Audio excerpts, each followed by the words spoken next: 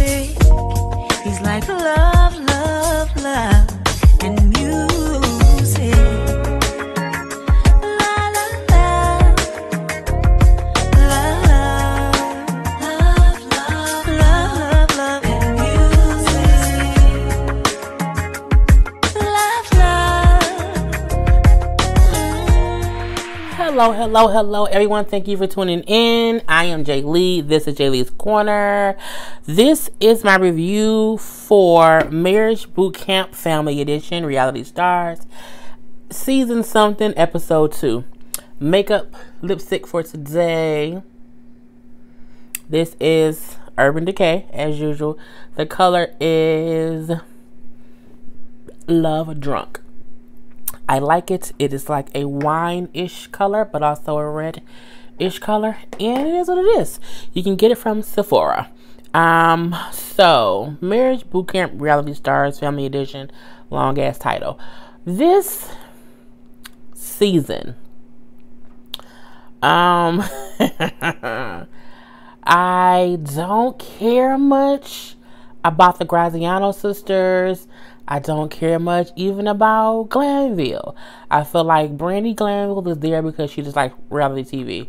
I honestly believe that. And even though I don't much care for the Graziano sisters, because I feel like they're just sisters having petty sister issues, as we all have sometimes with our siblings, I still believe their issues are more real than Brandy's. So it's hard for me to even pay attention to the bullshit and the fuckery of the storyline with those two people.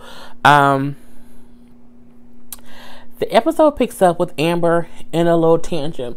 I don't want to be here. Yeah, it's how she acts. I want to go home. Yeah, me and my nephew make that noise all the time, because my nephew's 12 and Amber's acting like a fucking 12-year-old, and you're triggering an addict. I can't believe you would do that. I'm leaving. Yeah. And she put her purse down. First of all, a grown adult who leaving, don't put their purse down. We don't. Your purse is on your shoulder, on your hip, in your hand, and you're leaving. When you're leaving somewhere, you don't leave your purse in the room. You wanted attention. You're your fucking child. You know, doctor, whichever one comes in there, the female doctor. I can never remember which one is Dr. V and which one is Dr. Ish. Even when I see their names, I can't retain which is which. Is so weird. But female doctor, either Dr. Ish or Dr. V, comes in like, okay, what's wrong? What's the issue? What you got? Why would you trick an addict and have pills? And she's like, they're not real. But that can still trick us by seeing it. And they're like, we did it to get a reaction. Do you realize what kind of room you're in? And she's looking around and she's like, you're in a room that's a baby's room because you act like children. And then Amber shut the fuck up. And she thought about it. She's like, I did just have a whole fucking tantrum. She says, you all act like children. You, Matt, and your mom act like 17-year-old kids. And that's why you're in a baby's room and you're going to sleep in cribs. I'm like, bitch, really? But it's true. It's the absolute. Amber acts like an immature, angry high schooler. And she really thinks she's big, bag, and bold. And she don't realize she ain't. And she don't realize her behavior don't really work in the real world. It does not. Amber would have probably by now, and this is so sad to say, gotten beaten up like 18 times. By like a female, not like abused by a guy. But I mean, like in the real world, if you working with someone, you cussing and fussing at me, I'm gonna beat your ass. If you call, bitch, what? And you in my face, it's gonna be some furniture moving. You know what I'm saying? It's going to be some furniture being moved because that behavior is not tolerated. And I can't be at work arguing with my coworker about what you say about me, bitch. You can't do that in the real world. And Amber does not realize that yet because she's on reality TV. And then she thinks her reactions was fine. Well, they triggered me. So, my reaction was fine. No, it wasn't. And it shows that you're a goddamn child. But it is what it is. So, it's the next day. And I can't focus on anything except Jim Jones sitting in the kitchen rolling a blunt. Bitch, I'm like, I don't think any show on WeTV. Well, no, because they had WeTV is very liberal when it comes to weed, because they be showing Bow Wow and them smoking on growing up hip hop. So I guess so. But I'm like, it was just weird seeing Jim Jones sitting at the kitchen table rolling the blunt. And I'm like, don't they realize Jim Jones gonna be high this whole season? Every day he there, he gonna be real, real high. So they have a whole group exercise where each person gets to go into a soundproof booth and they can say the things that they've never said out loud to the people they're there with to get it off their chest. And they say, it's a soundproof booth. No one will hear what you said, you know, so just go in there and just bare your soul. And as they're saying that, I'm like, don't say shit. They're going to repeat it later. You know what I'm saying? If you watch Marriage Boot Camp, the regular thing, or the family, whatever, whenever they tell you to write, to say, to express yourself, this is a safe environment. We won't repeat it. It's a secret between you and the piece of paper, or it's a secret between you and this in the soundproof box. Don't be stupid. Don't. You seen every season. No one can tell me I've been on Marriage Boot Camp any edition and I ain't watched not one episode beforehand. They always have it. They always do it where someone just spills their guts and gets surprised. I didn't know you was gonna say something, but you on a goddamn reality show. But you know, everyone goes in the box. You're gonna pay for it later. So Brandy goes in the box, says her father grew up growing weed, so she thinks he was a drug dealer. I mean, he was either a drug dealer or just a goddamn pot smoker. Anywhere go, what? That's your issue with your daddy? No. Her daddy go in and he say, I think she's living a life of sex, drugs, and rock and roll, and she acts like it's the reality, and that's not really what it is. He don't get what a reality show is, so he thinks the doctor's out here hoeing in these streets. You know, we see Matt go in there, he said how Amber needs to control her anger. Amber mom goes in saying Matt is a liar. Amber then goes in and says her mom fucked up $45,000 when she was in prison. I'm like, what is going on? You know, which her mom looks like she not good with money. So my thing is, why would you trust your mama with your money? I feel like if you in jail and you have that much money, get you an attorney who handles your shit. You don't trust your mama if that's kind of how your mama is. Everyone knows what their parents' strong suits and weak suits are. Like my mom, she doesn't have any weak suits. My mom is great. She's fucking amazing. I feel like Amber's mom, not so much. So why trust her with your money when she don't even seem reliable enough to like drive you to like the grocery store to pick up like some Kroger points? Jim get in the booth. Jim high, okay? Jim get in the booth and he like, you know, I ain't got nothing negative to say about him. So yeah, he wasn't in there but 2 seconds and came out. Jim is just not. He's high, and it's just hilarious. You know, Mama Jones go in and say how she just don't like Chrissy ways.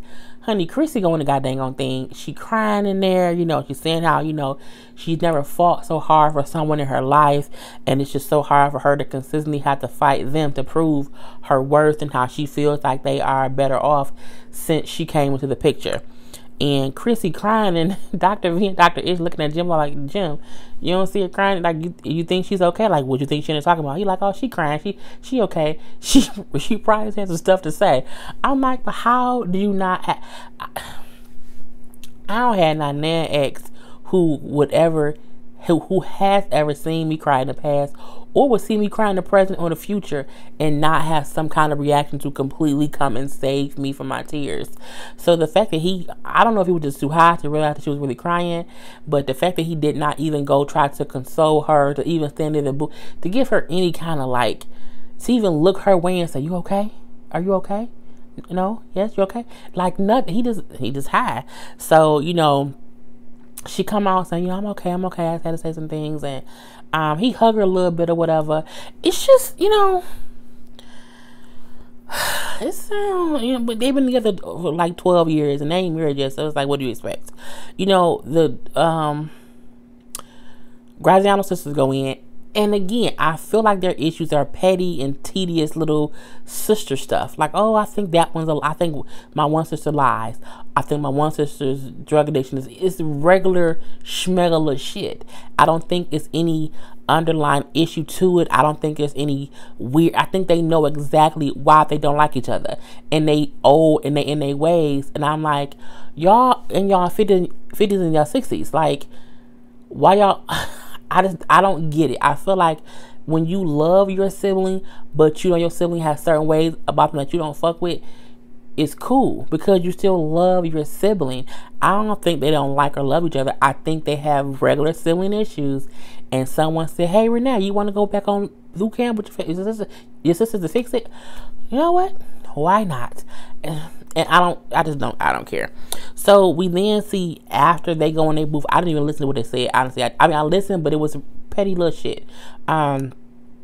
Two of the sisters are arguing. Renee and one sister who I swear looked just like her with the dark hair is arguing back and forth. And then they say, well, yeah, because when the one sister was about to go to jail and she used Renee as a scapegoat, saying that Renee was mentally, she was mentally unstable. So Renee would not have been able to take care of the sister's kids. I guess in that way, keeping the sister out of jail. And my thing is, if my sister had to tell somebody that I'm crazy so that she ain't got to go to jail, I don't care. As long as that don't mean I have to go to jail. I don't care. Bitch said I'm crazy and I'm a killer. I don't, whatever. As long as it's not affecting me, like in real life, I don't care. They think I'm crazy. Okay, I'm crazy. Whatever. I'm like, I was confused. I'm like, did she say that and in turn did that get Renee arrested? Like, did she say that and then they made Renee go to like a mental institution? Like, what happened? They didn't elaborate. If she just said it and it was just said, I mean, let's be honest. Renee is at times mentally unstable. Renee did and does have and had a drug issue. So my thing is, I don't think the sister said anything that wasn't true. So my thing is, Renee, if it didn't get you sent to jail, why are you still mad about it now? You supposed to want to help your sister get out of stuff. So if she had to tell a little white lie or a little green truth, because let's be honest, it's true, what did you mad for all this time later? Girl, bye. Yeah, who cares? So, and I feel like the one sister, she's so worked up, they're arguing and yelling, and when they separate them, the ones to say, I just want peace. I just want peace. And this is how I feel. And I feel like this. I have always felt like this. Sometimes in life, with friends and with family, you have to separate the two. Sometimes in life, you have to love your family from afar.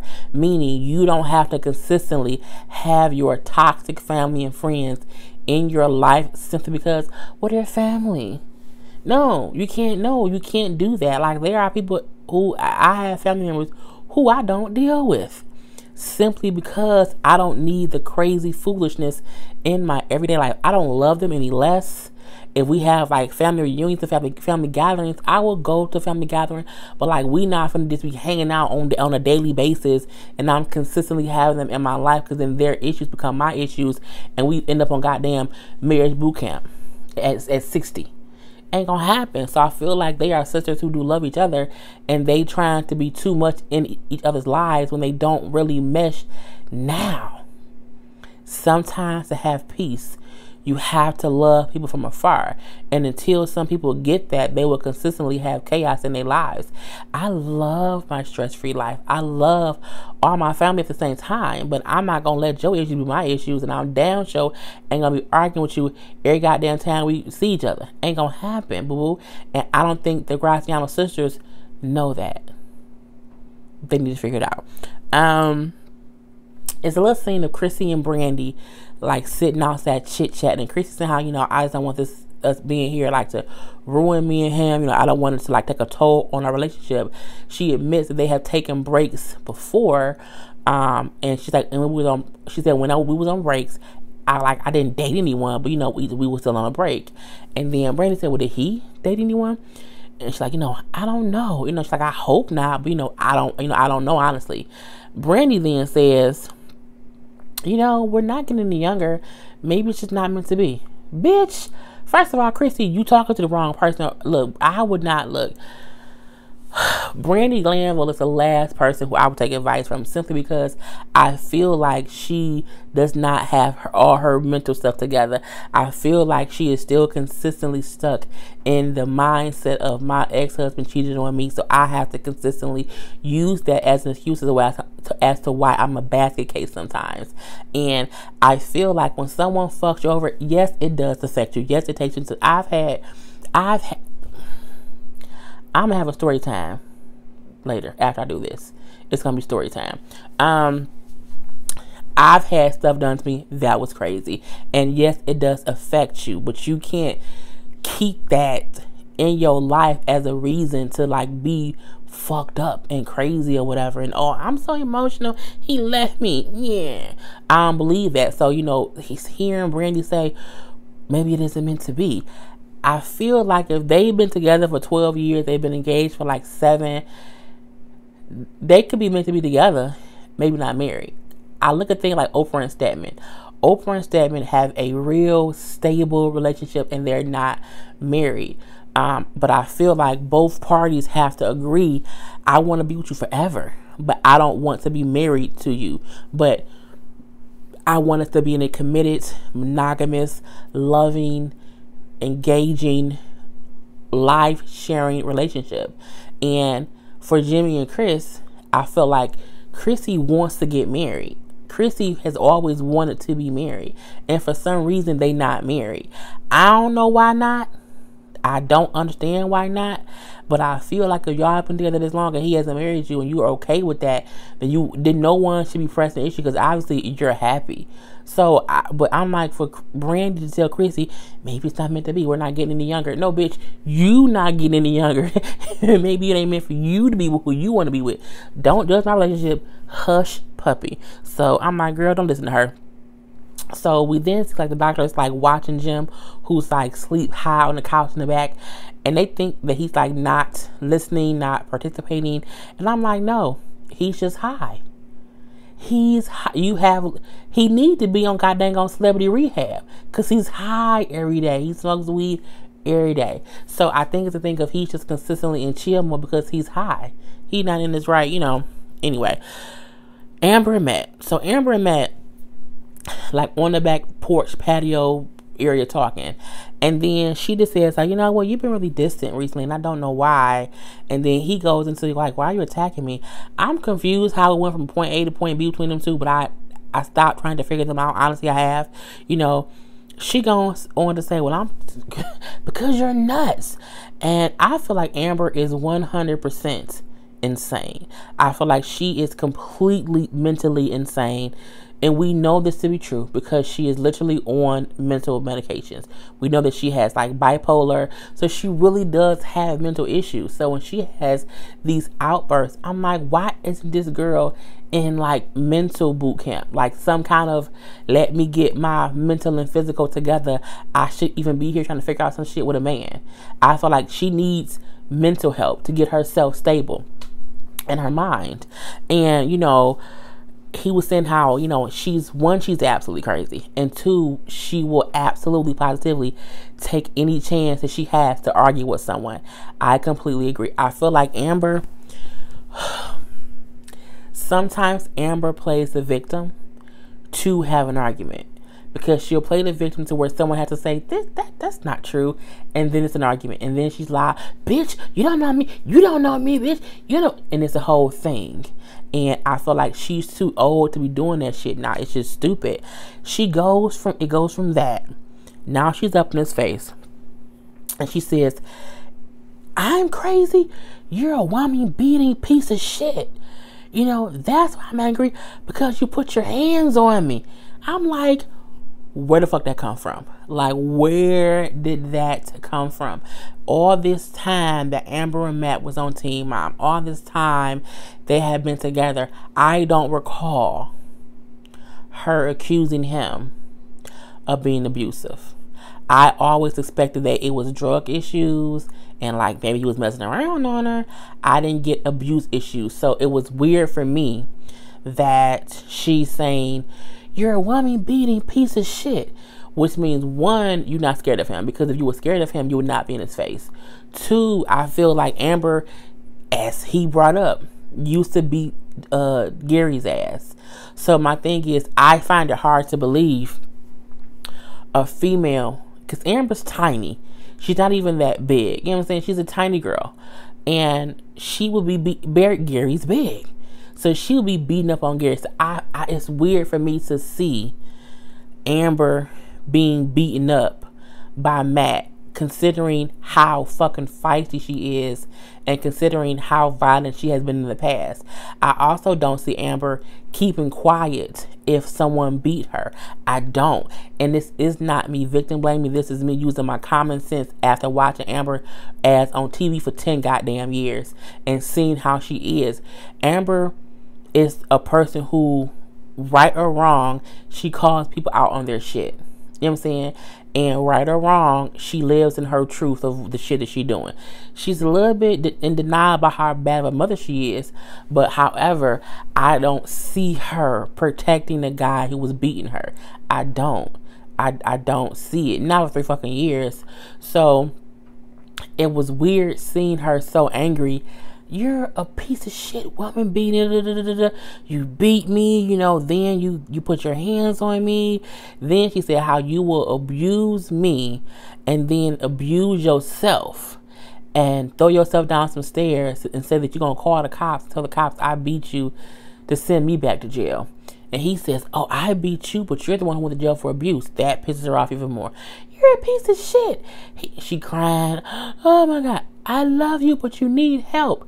I don't think a person who's being beat by someone has those kind of. And again, I can say that because I have been in a abusive relationship. I was in one for about 5 years. No. 3 years. So I was with him for 5 and 3 was abuse stuff. And so I'm like, I can attest to that. Amber, I'm not saying that Matt they have never had any kind of fight. I'm pretty sure he done pushed her or did something, but she made it seem as if he was just beating her ass. And I don't think that's what it was. I can more see it being a situation where they're arguing and one of them hit the other and it was a goddamn fight. I can completely see that. But she just came out the blue with it. I'm looking like, wait, what? It was just confusing. And, you know, Matt was like, you know, you're not an abuse victim. You know, you went to jail for abuse. You're the violent one. And I don't think he should have said that because that dude seems as if he's being passive aggressive and blaming her. If he put his hands on her, he's going to say, let me point the finger at you so that they'll say, well, he probably beat her up in retaliation for her beating him. Or just something. I feel like that's why he said that, to make an excuse as to why he put his hands on her. And, you know, I don't feel like Matt is innocent in this at all. I don't. But I also don't feel like Amber is either. I thought they are a crazy couple who are dealing with shit. And now she's putting on for the cameras as if he's just this horrible woman beater. But if he is this horrible woman beater, why are you at marriage boot camp trying to fix it? How horrible is he? If he's a woman beating piece of shit, why are you trying to work it out with him? On marriage boot camp. Why? He's you know the shit is crazy. And I also wonder where, because Andrew met her on this show. And when Andrew said on Teen Mom, I will be trying to peek around the corners and learn more about her. So you seen her doing this shit and this is what you fell in love with? Seeing her on this show and now knowing that Andrew said he saw her on the show and fell in love with her, it means Andrew was batshit crazy too and we ain't seen it yet. We haven't. Andrew, as nice as he is on the show, it's something about him we ain't seen yet, because no one can see that kind of behavior and think it's attractive and think, you know what? I want the crazy redheaded girl. I want her. I want that one right there. You can't logically think that in that atmosphere. You can't. And if you do, you're fucking crazy. We then see a second group activity where they put them in like a tank and it has snakes in it, and if they don't admit one thing they said in the soundproof booth that I told y'all would come back to bite them in the ass, they gonna like let the snakes out or whatever. So, you know, the Graziano sisters basically discuss how Renee says how she doesn't like how they never discuss her drug addiction. But in her second breath, she said that she does not like discussing her drug addiction with her sisters because they don't know what she's talking about because they haven't been through it. So I'm like, what? So you do want to discuss it with them or you don't? I was confused by her whole thing. You know, one sister says that she admits, like, I don't know a lot about drug addiction, so I don't like to talk about it. And I think people can think, well, that's something dumb to say. Drug addiction knowing about drug addiction is more about knowing someone is addicted to drugs. It's more than knowing, oh, if you're addicted to drugs, you'll get rehab. There's a lot to know about drug addiction, alcoholism, and addiction in general.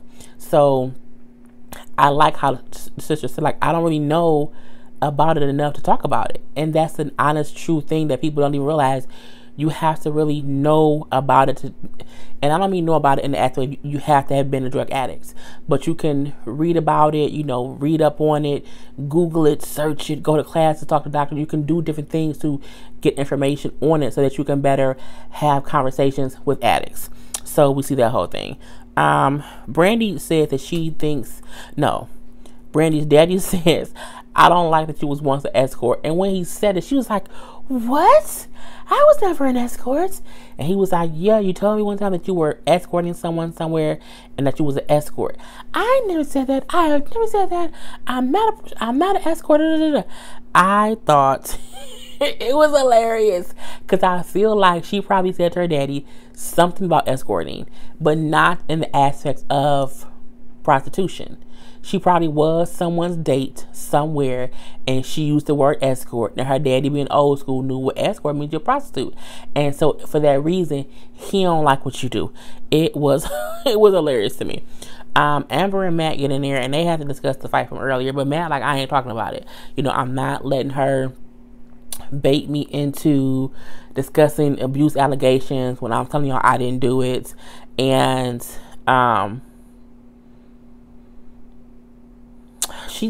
Amber said, like, him, saying that I'm the violent one and bringing up me going to jail and because he's an asshole and he's an abuser, and she's saying all these things. And I am a believer in you can't accuse someone of something and expect them not to defend themselves. And I also don't like when someone accuses someone of something and everyone believes the accuser as if accusers haven't lied.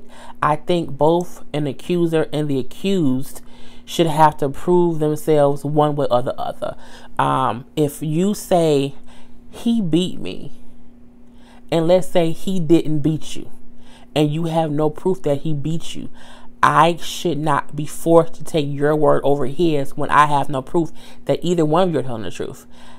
You know what I'm saying? I think that's how people should do certain situations. If you can't, because my thing is one person's word over the next person's word doesn't mean anything, because we know people lie. You know what I'm saying? So it's a thing of you should be innocent until proven guilty. If someone says he beat me, he punched me in the face, and we see an eye bruise, well, yeah, you did do something. But if you say he hit me, well, how we know he hit you? Because I said so. I need more than that. Because if he said he didn't do it, what makes your word better than his? So it was a weird thing between them two. Even though we know something happened, it just felt like Amber just out the blue made him to be this abuser. And I think it was a way that could have been handled differently. Because it is weird because Amber herself is an abuser. She's a former abuser. You know what I'm saying? So it's like, how do we even grasp what is going on with they don't need to be, first of all, they're not together. So honestly, you know what? I don't need to fuck no more. I'm over it. Chrissy, Jim, and Mama Jones, they take the blindfolds off of them. Mama Jones and Jim is like, fuck this shit. Get us out of here. This is not Fear Factor. This is some bullshit. They got out so quick, they left Chrissy in there. How you leave your fiance in the snake pit? How, bruh? How you do that? So Chrissy goes sit down, and Chrissy is kind of like, I can't deal with this. Jim is saying stuff like, I don't, because they say, Jim, you aren't, really participating in things. You're not really paying attention. And he said, y'all need to prove to me that y'all know what y'all doing. This is some bullshit, and show me that y'all know what y'all doing. They say, okay, cool. They then play Chrissy's recording in the thing, and she's saying how, again, I have to continually fight for my relationship. I'm fighting this mama, I'm fighting this, I'm fighting that, and I should have to fight that hard. And he hear her crying. Then she's sitting there and she crying, so it's even more. She's emotional or whatever. And then he said he's sorry. My bad. Y'all got it. Y'all know what y'all doing. You know what I'm saying? I should not have reacted that way. And then Chrissy feels like that she didn't get anything out the exercise because, again, Jim and his mom had a reaction that stopped them from doing anything further. So we do see him up in the room, and he's trying to talk to her, and she's kind of selfish. Like, I can't believe that, I'm really here to do stuff and you ain't. And it seemed like he only talking and trying to participate when the cameras ain't around. Like, he ain't trying to, and I don't like that. He need to get it done and just let it be what it be. The ending of it is Amber and Matt. Matt is in his crib, literally. Amber yelling at him like he's a baby, literally. Get out. I'm like, first of all, that ain't your house or your room. You can't just put him out.